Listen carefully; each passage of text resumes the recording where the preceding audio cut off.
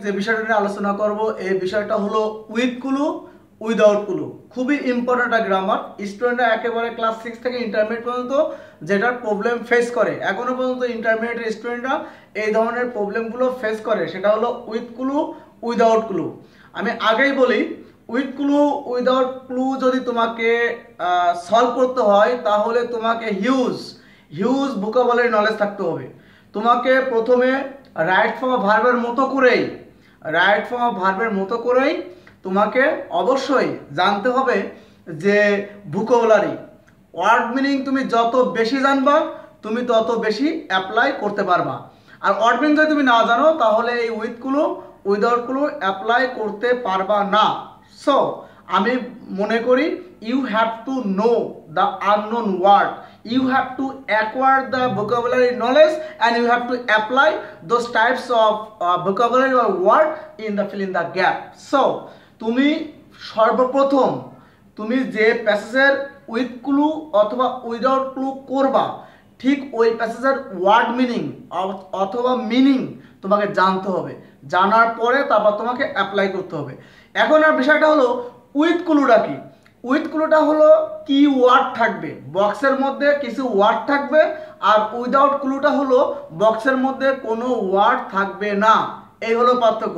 R with clue without clue যদি করতে হয় তাহলে তোমাকে অবশ্যই জানতে হবে যে নাউন কোথায় কোথায় বসে, অ্যাডজেক্টিভ কোথায় কোথায় বসে, ভার্ব কোথায় কোথায় বসে, অ্যাডভার্ব কোথায় বসে, কনজাংশন কোথায় বসে এবং প্রিপজিশন কয়টা কোথায় বসে। এই 6টা আইটেম যদি তুমি জানতে পারো তাহলে তোমার জন্য উইথ ক্লু উইদাউট ক্লু একেবারেই খুব সহজেই তুমি জানতে পারবা। অনেক স্টুডেন্টরা জানে না, অনেকেই জানে না যে কোথায় নাউন বসে, কোথায় কোথায় অ্যাডজেক্টিভ বসতে পারে, কোন কোন জায়গায় প্রিপজিশন বসতে পারে, কোন কোন জায়গায় কনজাংশন বসতে পারে, কোথায় কোথায় ভার্ব বসাবো আর কোথায় কোথায় আমি অ্যাডভার্ব বসাবো। এই কটা বিষয় যদি তুমি জানতে পারো তাহলে খুব সহজেই তুমি with clue without clue solve করতে পারবা। খেয়াল করে দেখো বোর্ডে, দেখো noun, adjective, adverb, preposition, verb, conjunction, এই 6টা আইটেম যদি তুমি জানো তাহলে খুব সহজেই তুমি এই with clue without clue solve করতে পারবা। কেমন? আচ্ছা, যে বিষয়টা নিয়ে আলোচনা করতেছিলাম 6টা আইটেমের মধ্যে প্রথমে আমরা আলোচনা করতেছি হলো ইউজিং নাউন নিয়ে। ইউজিং নাউন আমরা 1 নাম্বার এক্সাম্পল নিয়ে কাজ করতেছিলাম বলে আমরা এখানে 1 লিখছি। প্রথমে আমরা রুলস দিচ্ছি, তারপরে এক্সাম্পল একটা করে আমরা দিয়ে দিই। এখানে এক্সাম্পলগুলো খুব সহজভাবে তোমাকে বোঝার জন্য খুব সহজভাবে উপস্থাপন করলাম, ঠিক আছে? এবং তোমার পরীক্ষা কিন্তু এত সহজ থাকবে না, এর জন্য তোমাকে অনেক বেশি প্র্যাকটিস করতে হবে। এখানকার রুলসগুলো নিবা এবং প্র্যাকটিস করবা। বিশেষ করে যারা 8 থেকে 10 পর্যন্ত যারা আছে তাদের জন্য বেশি উপকার হবে সাফিক্স এবং প্রিফিক্সের জন্য। কোথায় কোথায় সাফিক্স এবং প্রিফিক্স ব্যবহার হয় সেক্ষেত্রেও তুমি ইচ্ছা করলে এখানকার রুলসগুলো ব্যবহার করতে পারো। আর যারা ক্লাস 6 থেকে ইন্টারমিডিয়েট পর্যন্ত আছে তাদের জন্য উইথ ক্লু উইদাউট ক্লুর জন্য বেশ উপকার, বেশ কাজে লাগবে। এবং রাইট ফর্ম ভার্ব হিসেবে তুমি এখানে এইটা দিয়ে তুমি কাজ চালাতে পারবা। আসো আমরা একটু খেয়াল করি। নাউনের রুলসের ক্ষেত্রে 5টা আইটেম 5 ভাগে আমরা ভাগ করছি। কয় ভাগে ভাগ করছি? 5 ভাগে ভাগ করছি। এই 5টা ভাগে ভাগ করার সময় এই 5টা জায়গায় আমরা নাউন বসাবো। এই 5টা জায়গায় আমরা খুব সহজে নাউন বসাতে পারি। কোন কোন 5 জায়গায়? প্রথমে খেয়াল করে দেখো, যদি দেখো প্রথমে একটা ফিল ইন দ্য গ্যাপ আছে, একটা ফিল ইন দ্য গ্যাপ থাকবে, তারপর যদি ভার্ব থাকে এই ভার্ব প্রিন্সিপাল ভার্বও হইতে পারে আবার অক্সিলারি ভার্বও হইতে পারে। যদি ফিল ইন দ্য গ্যাপ অথবা ড্যাশ প্লাস ভার্ব, সাহায্যকারী ভার্ব বা প্রিন্সিপাল ভার্ব যদি থাকে তাহলে এইখানে অবশ্যই একটা নাউন বসবে। এই গ্যাপে কি বসবে? একটা নাউন বসবে। খেয়াল করে দেখো, dash makes a man perfect, আমার ওইগুলো দেখো একটা ভার্ব, তারপর ভার্বের V1 একটা প্রিন্সিপাল ভার্ব। সুতরাং এখানে আমি ইচ্ছা করলে একটা নাউন বসাতে পারি। কি বসাতে পারি? একটা নাউন বসাতে পারি। আমার এখন কোন নাউনটা এখানে আমি বসাতে পারবো? খেয়াল করে দেখো, dash makes a man perfect, কোন জিনিসটা মানুষকে পারফেক্ট করে তোলে? হার্ড ওয়ার্কিং, রিডিং, আমরা এখানে ইচ্ছা করলে একটা রিডিং ইউজ করতে পারি। রিডিং রিডিং রিডিং পড়া, এটা মানুষকে পারফেক্ট করতে পারে। রিডিং একটা নাউন, রিডটা হলো ভার্ব আর রিডিং একটা নাউন, সুতরাং reading makes a man perfect. Okay, rules number 2, যদি তুমি খেয়াল করে দেখো যে একটা আর্টিকেল আছে, তারপর একটা ফিল ইন দ্য গ্যাপ, একটা ড্যাশ আছে এবং একটা প্রিপজিশন আছে। যদি আর্টিকেল, তারপর ফিল ইন দ্য গ্যাপ, তারপর যদি প্রিপজিশন যদি থাকে, তাহলে অবশ্যই একটা নাউন বসবে। এখানে একটা কি বসবে? একটা নাউন বসবে। যেমন খেয়াল করে দেখো, আকাশ হ্যাজ বট, দেখো একটা আর্টিকেল আছে, খেয়াল করছো? একটা আর্টিকেল আছে এবং পরে একটা গ্যাপ আছে, আর এই দেখো একটা প্রিপজিশন আছে। তাহলে একটা আর্টিকেল, মাঝখানে একটা গ্যাপ, তারপর যদি একটা প্রিপজিশন থাকে, তাহলে এইখানে একটা নাউন বসাতে হবে। কি বসাতে হবে? একটা নাউন বসাতে হবে। তাহলে আমি এখানে বলতে পারি আকাশ হ্যাজ বট, আকাশ আমার জন্য কিনেছে, একটা কিছু কিনেছে। কি কিনছে? ফর মি, আমার জন্য একটা জিনিস কিনেছে। কি কিনছে? সাপোজ আমি একটা পেন দিতে পারি, পেন কিনছে। যে আকাশ has bot a pen for me, Akash has bot A shirt for me. তুমি তোমার নিজের মতো করে সাজায় লিখবা, কিন্তু অবশ্যই এখানে একটা নাউন তোমাকে দিতে হবে। নাউন না দিলে এখানে হবে না। মোটামুটি নাউন না দিলে তুমি এই ফিল ইন দ্য গ্যাপটা পূরণ করতে পারবে। এক কথায় শেষ। নোট করে নাও, সুন্দর মতো নোট করে নাও। রুলস নাম্বার 3, দেখো একটা অ্যাডজেক্টিভ থাকবে। একটা কি থাকবে? একটা অ্যাডজেক্টিভ। একটা অ্যাডজেক্টিভ থাকবে, তারপর একটা প্রিপজিশন থাকবে। একটা অ্যাডজেক্টিভ থাকবে, তারপর একটা প্রিপজিশন থাকবে। যদি একটা অ্যাডজেক্টিভ, তারপর ড্যাশ, তারপর একটা যদি প্রিপজিশন থাকে, তাহলে একটা নাউন হবে। এখানে কি হবে? একটা নাউন হবে। খেয়াল করে দেখো, হি বট আ বিউটিফুল, এই বিউটিফুলটা একটা কি? অ্যাডজেক্টিভ না? কোনো কিছু দোষ, গুণ, অবস্থা বুঝালে সেটা হলো অ্যাডজেক্টিভ হয়। তাহলে বিউটিফুল যদি একটা অ্যাডজেক্টিভ হয়ে থাকে, তারপর দেখো একটা ড্যাশ আছে, তারপর দেখো ফর, ফর একটা প্রিপজিশন। তাহলে আমি বলছিলাম অ্যাডজেক্টিভ, তারপর ড্যাশ, তারপর প্রিপজিশন যদি থাকে, তাহলে মাঝখানে একটা কি বসবে? একটা নাউন বসবে। কি বসবে? একটা নাউন। তাহলে এখানে আমরা কোন নাউনটা বসাতে পারি? তাহলে হি বট a beautiful dash for Kamal. তাহলে আমি এখানে ইচ্ছা করলে সে কি কিনেছিল, তাহলে হি বট a beautiful pen for Kamal, এটা দিলে হবে। একটা শার্ট দিলে হবে। আমি এখানে একটা গিফট দিতে পারি, গিফট, GIFT, গিফট। তাহলে হি বট a beautiful gift for Kamal, এই গিফটটা কিন্তু নাউন। এই গিফটটা কি? নাউন। মনে থাকবে? এখানে তুমি এখন যে কোনো নাম বসালে হবে। একটা shirt, pen, fan, mobile, tab, projector, তুমি যাই দিবা একটা নাউন তোমার বসালেই ওটা রাইট। এক কথায় শেষ।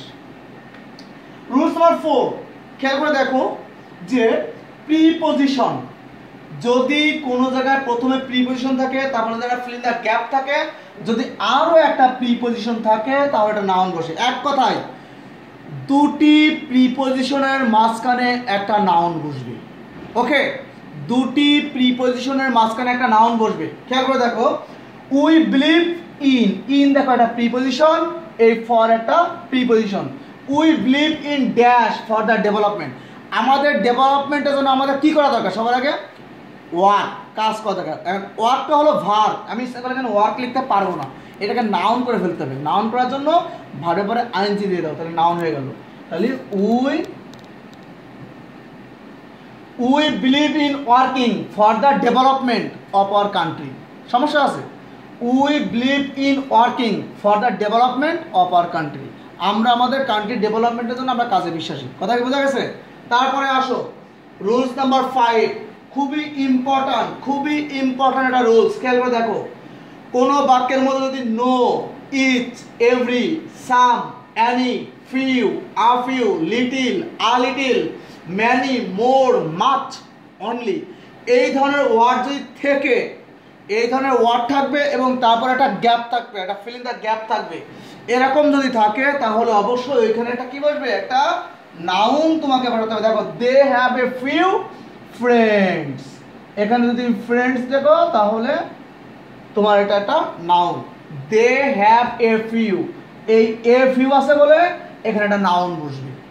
They have a few mistakes, they have a few friends. ওকে, এই কথাগুলো কি বুঝতে পারছো কিনা? তুমি খুব ভালো মতো করে নোট করে নাও, তাহলে তোমার বুঝতে আরো সহজ হবে। খেয়াল করে দেখো, ইউজিং অ্যাডজেক্টিভ, ইউজিং অ্যাডজেক্টিভ। নাউনের পরে এবার আমরা আসতেছি অ্যাডজেক্টিভ। তুমি কোথায় কোথায় অ্যাডজেক্টিভ ব্যবহার করবা, তুমি এই 5টা জায়গায় অ্যাডজেক্টিভ ব্যবহার করবা। তুমি কোথায় কোথায় অ্যাডজেক্টিভ ব্যবহার করবা, এই 5টা জায়গায় খুব সহজে অনায়াসে অ্যাডজেক্টিভগুলো ব্যবহার করতে পারবা। খেয়াল করে দেখো, এখানে আমি পি লিখছি, এখানে আমি পি লিখছি। পি মানে প্রিন্সিপাল ভার্ব। পি মানে কি?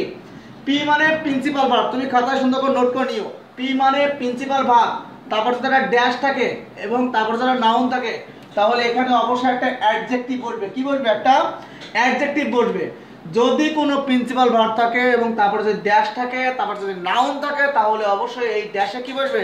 একটা অ্যাডজেক্টিভ বসবে। She has bot dash glass. She has বট, এখানে একটা অ্যাডজেক্টিভ বসাও।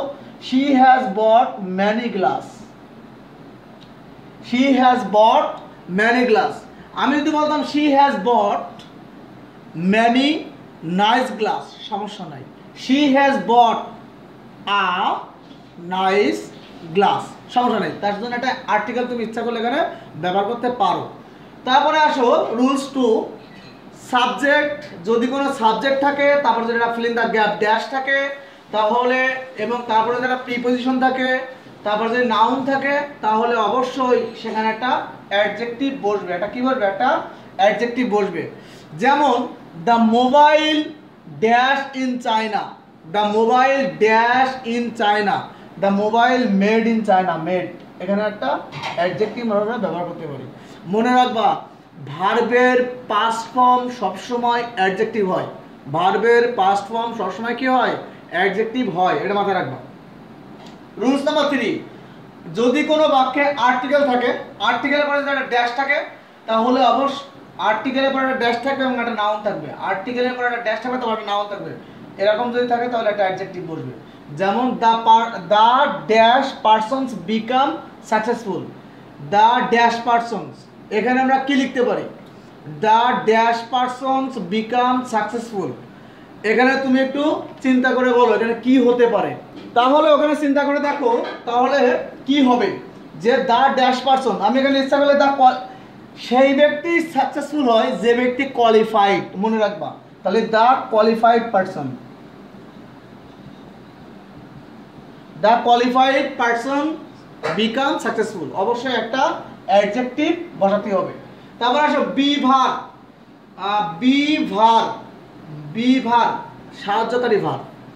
যদি বি ভার থাকে, তারপর যদি ড্যাশ থাকে, তারপর যদি প্রিপজিশন থাকে, তাহলে অবশ্যই এখানে একটা অ্যাডজেক্টিভ তোমাকে বসাতে হবে। যেমন Marconi is dash for inventing. Marconi is famous, আমাদের কাছে ফেমাস না, famous for inventing radio. Inventing কি? রেডিও।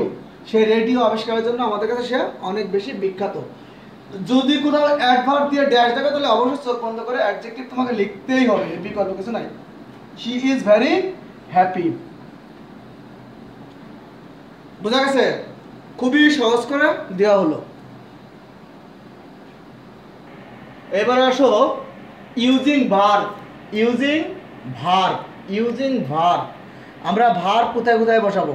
এর আগে তোমাদের রাইট ফর্ম অফ ভার্বে একাধিক রুলস দেওয়া হয়ে গেছে। এখন তোমরা দেখো এই ভার্বটা তুমি কোথায় কোথায় বসাতে পারবা। তুমি এই ভার্ব যদি বসাতে হয়, তাহলে এই 6টা আইটেম তুমি মাথার মধ্যে রাখো। আরও একটা দুটো আছে, ওগুলো দরকার নাই। এই 6টা আইটেম দেখো। ভার্বকে সাধারণত সেন্টেন্সের প্রাণ বলা হয়। ভার্বকে সাধারণত সেন্টেন্সের প্রাণ বলা হয়। আর এই ভার্ব সবসময় সাবজেক্টের পরেই বেশিরভাগ দেখা যায়। তাহলে সাবজেক্ট প্লাস ড্যাশ যদি থাকে, তাহলে এখানে একটা ভার্ব বসবে। ঠিক অনুরূপভাবে দেখো, he dash her to pass in the exam. এই হি আছে সাবজেক্ট, এরপরে তুমি অবশ্যই একটা ভার্ব বসাবা। হি স্টাডিজ দাও। আরও যদি কোনো কিছু তোমার মাথার মধ্যে আসে, তাহলে তুমি দিয়ে দিতে পারো he studies, STUDIES, he studies hard to pass the exam. সে অনেক পড়াশোনা করছে, কঠোর পড়াশোনা করছে পরীক্ষায় পাশ করার জন্য। তারপরে আসো রুলস নাম্বার 2 দেখো, যদি প্রথমে কোথাও গ্যাপ দেখো ড্যাশ এবং একটা জিজ্ঞাসা চিহ্ন যদি থাকে, যদি প্রথমে ড্যাশ থাকে এবং একটা জিজ্ঞাসা চিহ্ন থাকে, তাহলে এখানে অবশ্যই তুমি একটা সাহায্যকারী ভার্ব দিয়ে প্রশ্ন করবা। কি দিয়ে প্রশ্ন করবা? একটা সাহায্যকারী ভার্ব দিয়ে প্রশ্ন করবা। সাপোজ দেখো dash they dash to play cricket, তাহলে আমি এখানে বলি, যদি আমি প্রেজেন্ট ইনডিফিনিট টেন্স যদি প্রশ্ন করি, তাহলে আমি যদি বলি যে আর আর দে গোয়িং, তাহলে প্রেজেন্ট কন্টিনিউয়াস টেন্স হলো আর they going to play cricket, R they going to play cricket, তারা কি খেলতে যাচ্ছে, তারা কি ক্রিকেট খেলতে যাচ্ছে। এই যে জিজ্ঞাসা আছে, এই দেখো এই জিজ্ঞাসা আছে, দেখছো এই যে কোশ্চেন মার্কস আছে, এই যে কোশ্চেন মার্কস আছে। ওকে, তারপর আরেকটা গ্যাপ থাকতে পারে যদি প্রথমে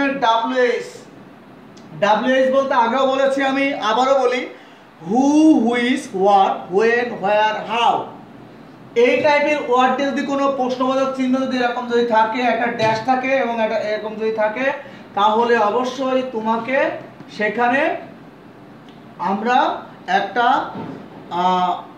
ভার্ব লিখতে পারি। সেটা সাহায্যকারী ভার্ব হইতে পারে, প্রিন্সিপাল ভার্ব হইতে পারে। যেমন হোয়াট ক্লাস, আমি যদি প্রেজেন্ট ইনডিফিনিট টেন্স দিয়ে যদি প্রশ্ন করি, তাহলে হোয়াট ক্লাস, প্রেজেন্ট ইনডিফিনিট টেন্সের সাহায্যকারী ভার্ব হলো ডু, ডাজ, তাহলে এখানে যেহেতু হি আছে তাহলে আমি এখানে ডাজ নিয়ে আসবো। What class does he read in, মনে থাকবে, what class does he read in, সে কোন ক্লাসে পড়ে। যদি কোনো বাক্যে প্রথমে যদি ফিল ইন দ্য গ্যাপ থাকে এবং যদি অবজেক্ট থাকে, তাহলে অবশ্যই এখানে একটা ভার্ব বসবে। প্রথমে কি বলবে, একটা ভার্ব বসবে। প্রথমে যদি কোনো সেন্টেন্স ভার্ব দিয়ে শুরু হয়, তাহলে অবশ্যই সেটা হলো একটা ইম্পারেটিভ সেন্টেন্স। কোন সেন্টেন্স? একটা ইম্পারেটিভ সেন্টেন্স। যদি আমরা dash out from the room, আমি যদি বলি গেট আউট, যে আমাদের মুখস্থ কথাটা get out from the room, এই গেটটা হলো একটা ভার্ব, আর এটা হলো একটা কি সেন্টেন্স? ইম্পারেটিভ সেন্টেন্স, মনে থাকে জানো।